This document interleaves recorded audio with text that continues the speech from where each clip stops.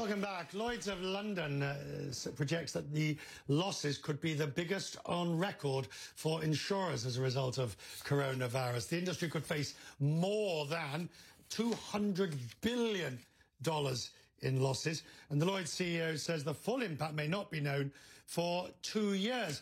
Zurich Insurance says COVID-related claims could total $750 million this year. Already paid is $200 million in the first quarter. The stock remains flat as they had results. It's down less than 0.1% on the day. Mario Greco is the CEO of Zurich Insurance. He joins me now. When we talk about the losses that you're going to be paying, where are the losses coming from? Is it this property and casualty, where are your losses? Is it business interruption insurance? What's the claims about? Yeah, the great majority, first of all, good afternoon to all of you. The great majority of the losses is about business interruption, which is part of the property policies, yes.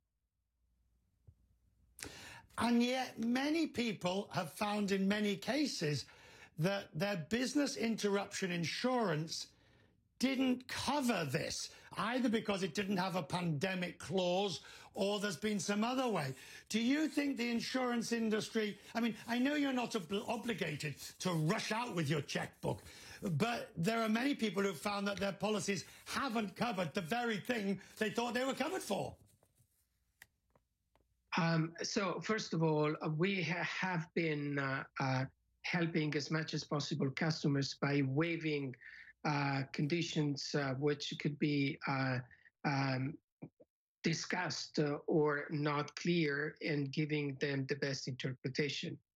The problem is that, especially in the United States, the standard policies for property typically have two exclusions. One exclusion pertains to physical damages. So you will be reimbursing only physical damages to properties. And the second one is an exclusion for viruses. The two together represent a very strong exclusion of these consequences. Still, I mean, we have enough policies without these characteristics, and on all these policies, we will immediately pay, or we have paid already, the damages to the people in need. And this is where more than roughly 60% of our 750 million are.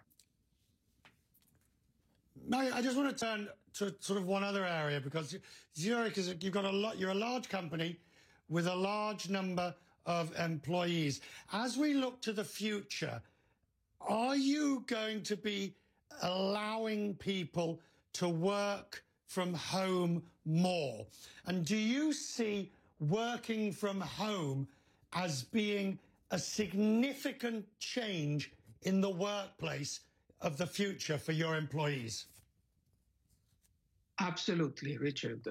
Since the beginning of this pandemic in Asia, early on this year, we closed offices there, and we asked all employees to start working from home.